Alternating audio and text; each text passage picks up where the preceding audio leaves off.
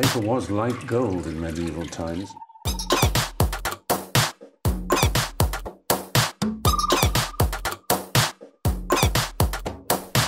Oh, not tobacco. Sugar. That everything we thought we knew about the world might turn out to be completely wrong.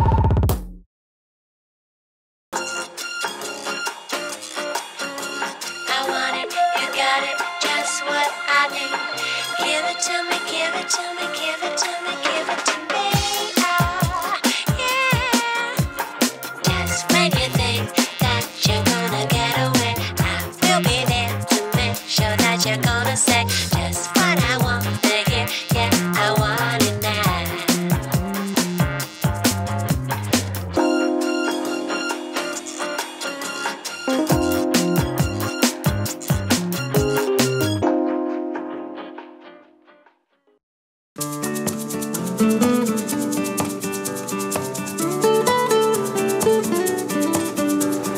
When you live in a classic city like Florence, people are always passing through. The art, the history, the atmosphere act like a magnet, drawing people from as far away as other continents or simply the next city. Ho conosciuto cinesi, americane e siamesi. Sì, no, è alta, bionda, blue eyes, carina, sì, molto simpatica. Va bene? Allora stasera? Ok, grazie. Ciao Ciccio, ciao. I'm waiting for my friend Sandra, who's coming through town to check out the local art scene.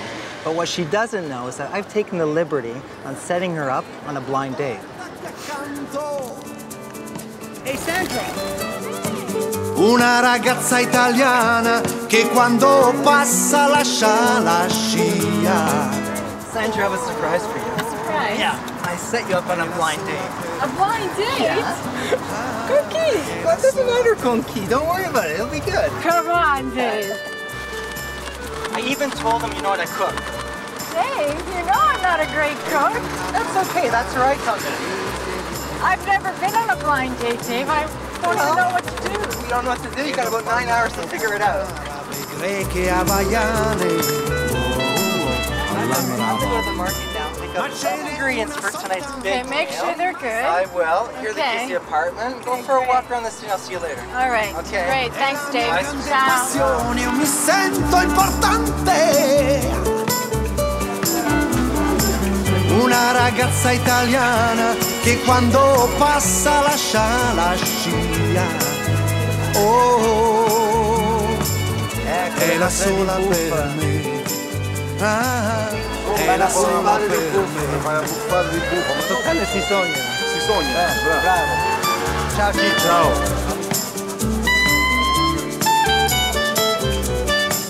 Buongiorno signora. I have a friend. Quindi. Ragazzo o ragazza? Mia amica. Molto buono. Sì, secondo me sì. Afrodisiaco. Afrodisiac, brava. Sì, 2 di questi. Bene, grazie. Saluto tuo marito. Ciao.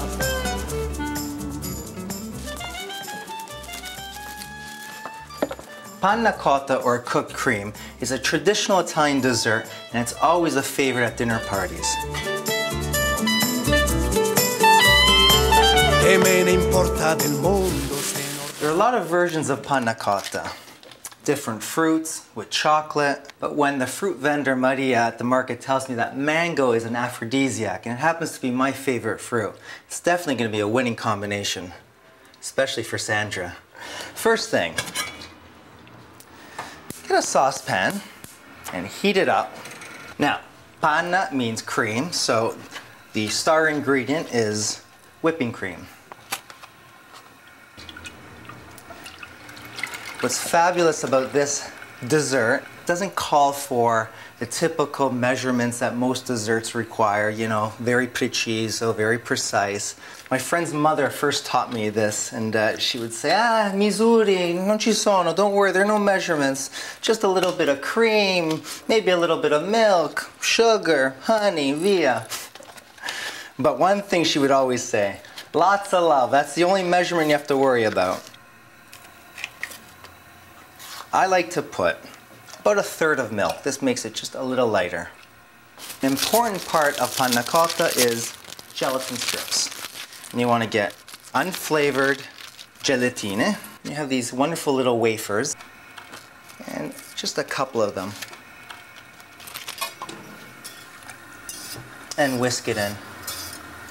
We're gonna just cook it until everything dissolves. And lastly, some sugar and honey. Little bit of sugar, quanto basta, a couple of tablespoons. Just a touch.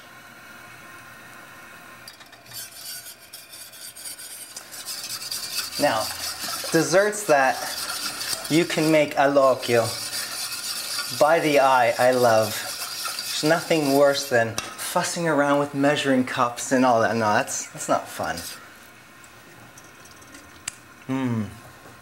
Just before your panna cotta comes to a boil, remove it from the stove.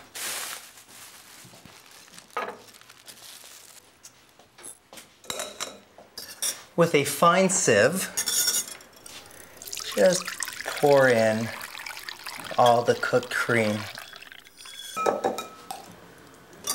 Now for the sexy part of this dessert, mango.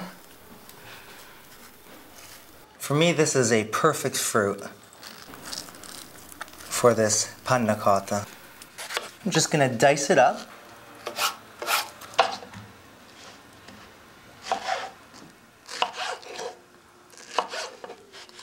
Here in Italy, they often use frutta di bosco, which is blueberries and blackberries, raspberries, and they just sprinkle it on top. But we're gonna do something a little different. Cut the mango to little cubes. I'm gonna put it right inside the cooked cream. So this way, every spoonful will have this wonderful fruit flavor. I'm gonna save a little bit so I can just sprinkle it right on top just before serving. You can always make a little more, and it stays in the fridge for about 3-4 days.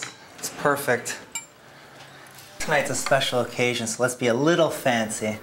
Once the cooked cream has cooled down, place them in the fridge for a couple of hours. This wonderful silky consistency will solidify, and it will be heaven in a glass. Now, hopefully their date will be as smooth as this panna cotta.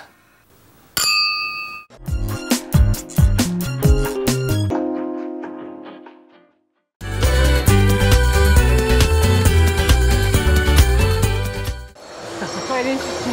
Very interesting. It's amazing how sculpted their legs are. They're doing something very intricate there, Just aren't they? look under his skirt. So this one over here, that's Rape of the Sabine Women. Really? Art History, York University 101. So tell me more about this guy, Dave. Like, does he enjoy art, architecture? Art, architecture, he loves it all. Yeah. Okay, so You'll love him. tell me more, tell me more. Like, does he have a car? Okay, well, what kind of guys do you like? I mean, there's tons of these guys out here. What kind of guy do you like? Okay, I like someone who's intelligent. Okay, can how about this hold guy? A good discussion. How about this guy? He looks fairly sporty. Looks Yes, good, you yeah. know. Maybe a bit like a linguine cooked too much. He's not al dente. Not al dente. No, not al dente. No. Like if you had to compare a guy to a food dish, what kind of... Dave, it's so hard to find. You know, do you want like a bacala in the oven? I want a specialty dish. A specialty dish. So it'd be kind of like spaghetti al modo mio. But who's loving Who's and loving, caring. so it'd be like una zuppa di fagioli. But who's a man? Who's warm. But a man. A man. So it'd kind of be like Papa Pomodoro. No, ribollita. Not quite. Maybe ribollita. La minestra. It'd be like a minestrone, you know, kind of homey, there for you. That guy there looks like a fusilli al dente. Look at that guy there. I mean, look how well he's dressed. No, not Okay. convinced yet. So, what about that guy? Well, he's interesting, I have to say. Yeah. He's very interesting. And what would you compare him to? Risotto with truffles. Fancy. Very hard to find, a delicacy, molto fine, Molto fine. intoxicating. Intoxicating. Extra virgin. Grana padano. Beef Some carpaccio. rucola. Olio di olive. A sure way to any woman's heart, or in this case, hopefully a man's heart, is with an elegant dish of beef carpaccio.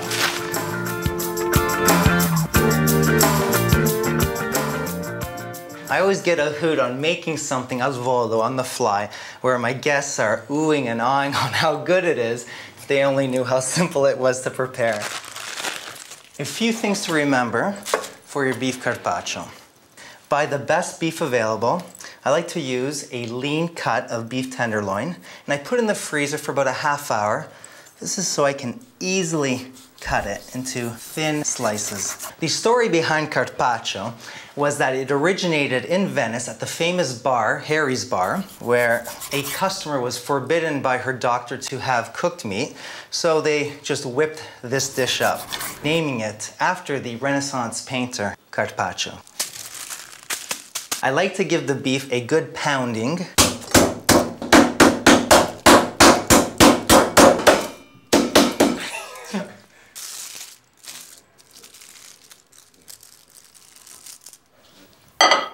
And just plate the thinly sliced meat. And now the fun part, putting all our ingredients on.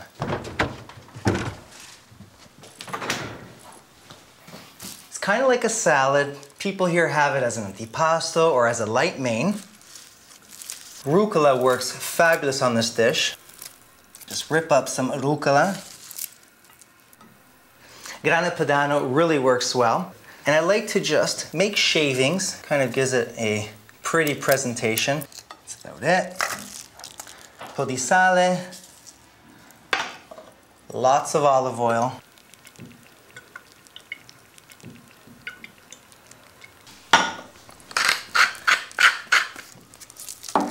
Now, lastly, I like to use pomegranate wherever I can. And I find it gives this dish a sexy sophistication. And the Romans believed that it was a symbol of fertility. And that can't be a bad thing.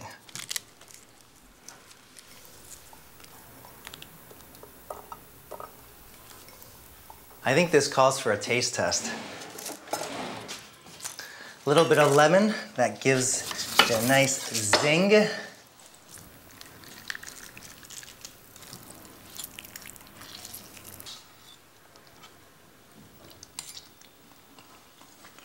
It tastes even better than it looks.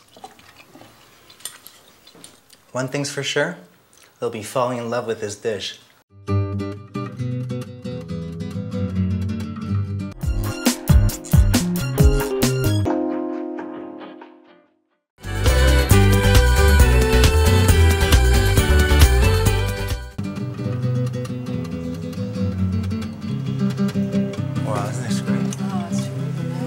Grande Walter, ciao.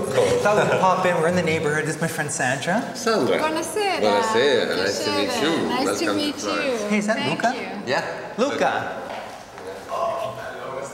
One of my young artists. So, So, welcome to Florence. thank you. This is a fantastic piece. Yes, absolutely. This is yellow Now- marble. Marble, I Yeah. thought so. It's wonderful. The workmanship is couch Yellow potato. sienna marble. Yellow sienna marble by Marco Rituani. It's a fantastic sculpture. He's worked the marble differently, is that Yeah, right? yeah, but it's the same block of marble. It's the same. Right. So, have you bought it? Has she signed her check? We're working. We're almost there. I thought you were No, signing no, the not check, me. Dave. Walter, sorry, but we have to get going. Sandra's a big date. Oh, I goodness. have a big day. Hot date. Well, okay, enjoy that. Thanks a lot. We'll Thank see you. you soon. Enjoy it. Very nice, Nice to to meet meet you. you, A Sandra. presto. Ciao. Ciao. Who is that guy? He's a friend of mine. Is he single?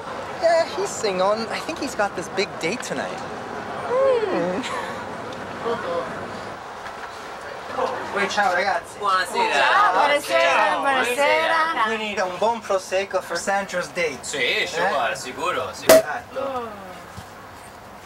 una data importante. It's a way of celebrating a wonderful evening, to start the meals, during the meal, sparkling wine. Yeah. Buono. Cheers, Cheers, Sandra. Dave. I think you're off to a good start. Sure, good start. Salute. Posso portare una bottiglia a casa? Sì, I'll take a bottle home. sì, Posso ora? sì, sì. Prosecco is Italy's answer to champagne. It's a common beverage that you can have as an aperitivo or even to celebrate a wonderful evening or an important date. It's sparkling, it's dry, and it's yummy. Hello, Sandra. Are we gonna get going? Yeah. It's really good. It's good. While Sandra's getting ready for her big date this evening, I'm gonna be preparing my A-list dish, risotto with beet puree and truffle oil.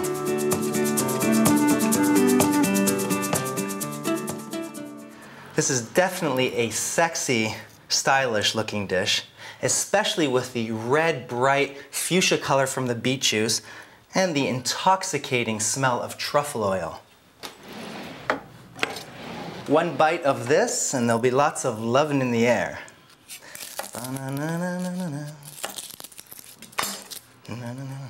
Now this is a basic risotto recipe with a couple of twists. Shallots, of course. And some recipes call for white cooking onion as well and garlic. But I like to just use shallots. I find it's a lot lighter and sweeter for this recipe.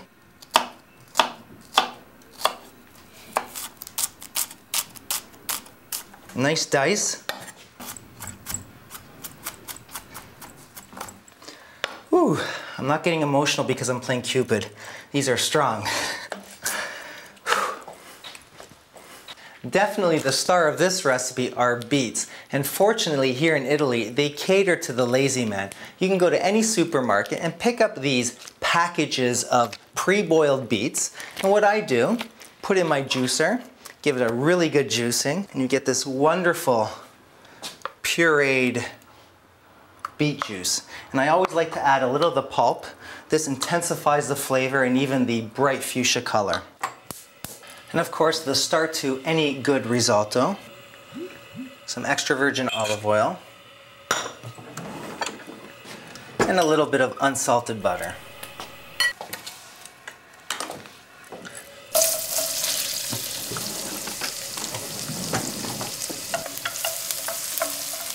It's nice to cook with proper cooking utensils, and for risottos, a flat wooden spoon works really well. You can really work in the rice and get right around the edges and scoop all the risotto when you're cooking it. Now I'm using a arborio rice. Of course, any type of short grain Italian rice will work well.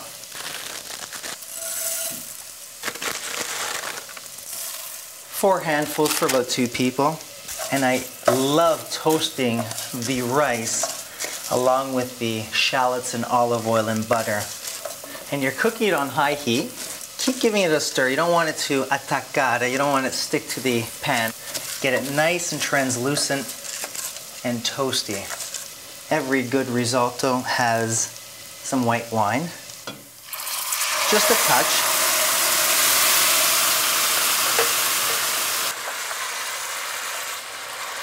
White wine is going to enter into the rice and flavor it, and it's going to evaporate. Once that evaporates, really important to start adding your broth. And this is just a vegetable broth. In fact, I'm kind of cheating, showing all my lazy traits. This is a bouillon cube I've just heated up. Spent a lot of time with Sandra today trying to convince her about the whole date thing. And when it evaporates and you can see the bottom of the pan, add a little more. Cooking time is about 16 to 20 minutes, depending on how al dente you want it. And once that dries up, we can start adding the beautiful pureed beet juice. This is where the beauty of this dish comes in. Smells good. Hey, looks good. Thank you. This is where the fun happens, Sandra. Okay. For this it's dish, very I mean. hot, I can see. It's great. And lastly, I'll finish this dish off with some truffle oil, something you like. It looks great. Yeah, well, if you think this looks good, wait till you see this. Beef carpaccio. Ooh. And I think he will love this. Well, I think Luca will prefer the risotto tartufo. Luca? Who's Luca? Luca, the artist from Ken's Art Gallery. Luca's not coming over tonight, it's Hermes. Hermes? Yeah, from Bruno's Electrical Company. Hermes. An electrician? Yeah.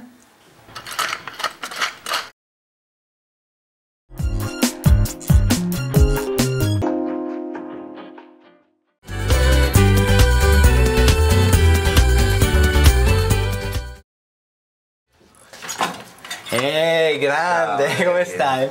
Bene. Come stai? Qualcuno ha Bello, chiamato un elettricista. Yeah, we called for an electrician. Hermes, Sandra Hermes. Sandra cooked all day long. Ha cucinato la Sandra. tutto io. Sì. I'm sorry, my English is very, very, very terrible. Your English is very, very good. Non ti preoccupare. A little bit of prosecco, eh? Grazie. Now, Dave. I'm not going to be playing Cupid all night.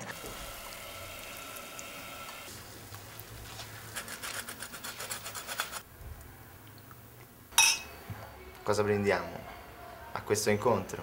A cosa... Ba-na-na-na-na. Oh, sorry to interrupt. Ecco quello No che ha fatto problem, Sandra. Dave. Carpaccio, risotto. Perfetto. Allora la nostra. Cheers. Vuoi assaggiare il carpaccio? Sì, grazie. So, how's Sandra. everything? Tutto a posto? Sì, David, tutto a Sì, posto. sì. E il vino? How's the vino? Il vino è buono. Buon anno, 99. I know you want a 97, but that's a second date. Senti, baci, have a good time. Buon I have my divertimento. date now. Ok. Ok, ciao, ciao. Una ragazza italiana che quando passa lascia la scia. Oh, è la sola per me. Ah, è la sola per me.